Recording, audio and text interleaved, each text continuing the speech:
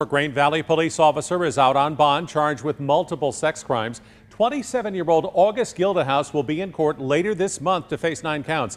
Prosecutors say on March 5th, Grain Valley police responded to a report of a missing juvenile.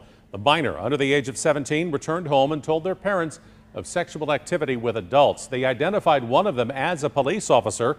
Prosecutors say that tip led detectives to Gildehouse. Online safety is obviously a big part of this story. Prosecutors say the teen met the officer through online chat apps.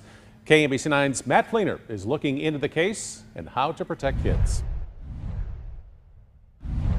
It's a story that sends a reminder to keep children safe online. I hear a lot from parents that they are uncomfortable at times having these conversations, but they're really critical. Julie Donlan with the Metropolitan Organization to Counter Sexual Assault says parents can always ask MOXA for help if they need to know how to have sensitive conversations with children. It's really important to, even if you feel uncomfortable, reach out, get some help, call our crisis line to find out how to do that. The help comes as more details come out about a case in Grain Valley.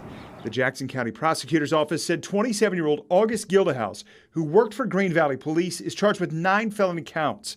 Prosecutors say Gildehouse used an alias and met the teenager in online chat platforms. He's now on paid administrative leave. The Missouri State Highway Patrol investigated this case, and the case is now with the Jackson County Prosecutor's Office.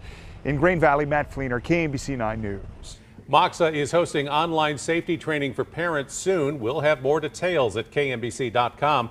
MOXA's crisis line is also answered 24 hours a day at 816-531-0233.